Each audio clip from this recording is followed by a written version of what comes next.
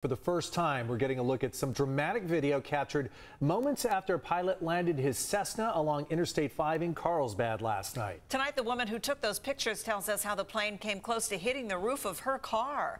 News 8's Alicia Summers brings us her first-hand account.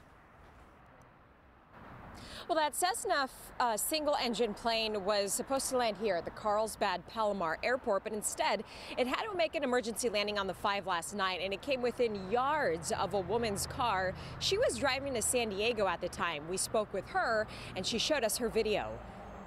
Something caught my eye up in the sky. It was a once-in-a-lifetime experience. The first thing in my mind was, this plane is way too low to the ground. And then it got lower and lower. Sedona Beasley caught it all on video. When it was coming down, it came up over me, and so it would have gotten very close to my car, and so I slowed down and I threw my flashers on. She wasn't really sure what was going to happen next. If it was going to explode, so I just stayed as far back as I could, but I still wanted other cars to know there's something going on because it was dark. A 58-year-old pilot from Corvina was heading to Carlsbad from El Monte with a female passenger when he radioed in engine trouble and had to make an emergency landing.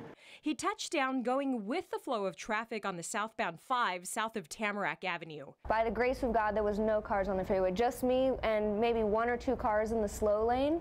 And he maneuvered that plane right into the fast lane and the next lane over and didn't hit any cars. Just about everyone is amazed at how he managed to avoid everyone on one of the busiest freeways just after 7 Thursday night. I just ran as fast as I could, and I saw 2 people in there, and I grabbed the door handle of the plane and I just said, "Are you okay?" And he said, "Yes, no injury." Small aircraft pilots are trained to turn their planes into gliders when problems arise in the air. They look for the nearest freeway or open field to make an emergency landing since they fly a lot slower and lower than commercial planes. Sadie says the freeway landing wasn't even the best part of the story. My heart stopped when he said, "Are you okay?" Like, he was more worried about me being okay. We're just so lucky. That's my favorite part of the story, is that everyone got out fine. And as for exactly what went wrong with the engine, if there is anything else, is still under investigation. Back to you guys. Thanks, Alicia.